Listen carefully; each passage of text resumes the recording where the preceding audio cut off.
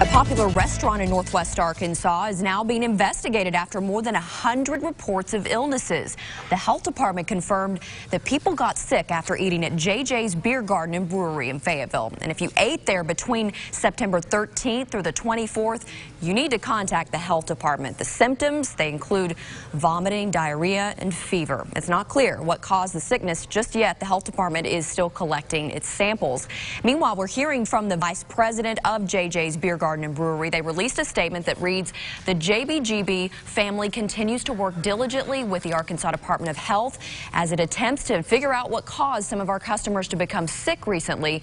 Our employees have been interviewed, tested, and all of our inventory practices and procedures have been inspected and reviewed.